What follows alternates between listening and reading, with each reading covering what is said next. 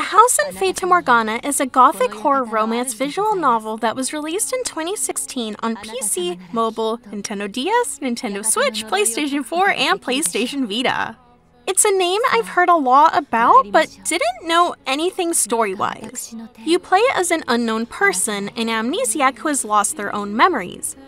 You wake up in a mysterious dark mansion to a maid who seems to know you and wants to help restore your memories. The first half of the game shows you stories/memories that she narrates, all people involved being connected to the mansion.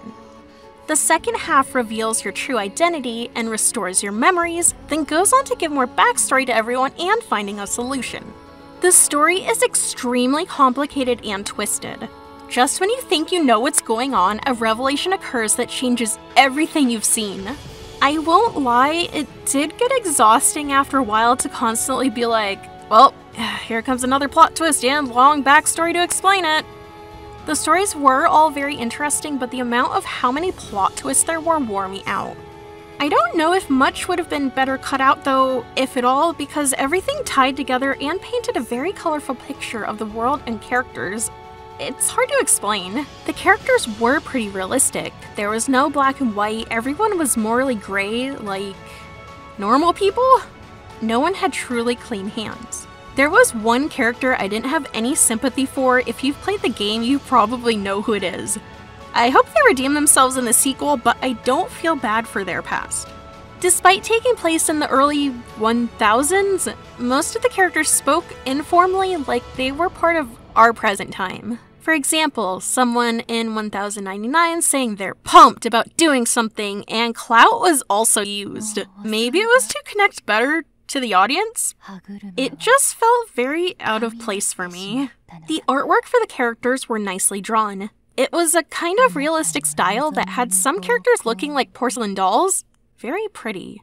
It creeped me out a bit at first, but I usually have that experience with visual novels of different art styles than just anime. The backgrounds were very abstract, not much going on there.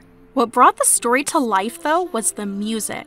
Everything, save for some sound effects, was completely original and fit whatever scene it was in perfectly. There was a lot of love put into the music and art, and they go hand in hand, giving you a rich experience. For the most part, the story is dark and mysterious, with some light moments. There were some comedic aspects that felt out of place, like they would fit better in a romance comedy or something. As it goes, there are multiple endings and dead ends you can achieve. Some of the dialogue choices are timed, so I ended up getting a kind of bad ending the first time when I didn't realize that.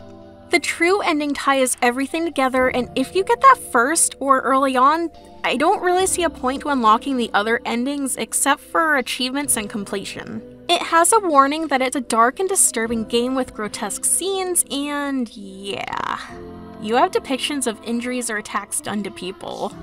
No visuals for the most part, just text, but it is descriptive enough to make you cringe. It makes sure you know exactly what kind of pain these characters are feeling. The story also covers a lot of taboo subjects, not necessarily in a good light, just acknowledging that it's a part of human nature. I didn't really care because I know people can be horrible. Talking/writing about it or reading about it doesn't mean you support it though. These subjects include incest, rape, pedophilia, torture, body dysphoria. Again, they're not glorified, just brought up to show what darkness lies in some people. If you think it might bother you, then do not play it. It was kind of what I was expecting it to be, but also not. Like I said earlier, I didn't really know anything about the story, just scary dark mansion, no memories, creepy maid that looks like porcelain. Is this Deathmark? I would compare it to Popoton and Angel Beats though. How do they compare? I guess you'll have to find out. This was a very interesting game and there was a ton of story and content packed into it. Most people say they take around 50 hours to complete it. I took 28 hours to get 100% completion, but I'm also a fast reader. So it will be something that will occupy a lot of your time. It might be best to not just go through the entire thing at once like I did, just in case you also get burned out on the plot twists.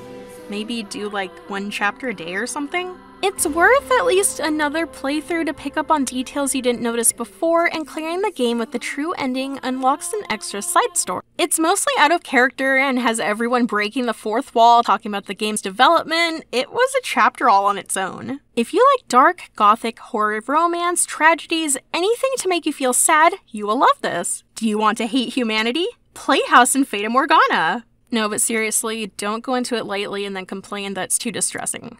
This is your final warning.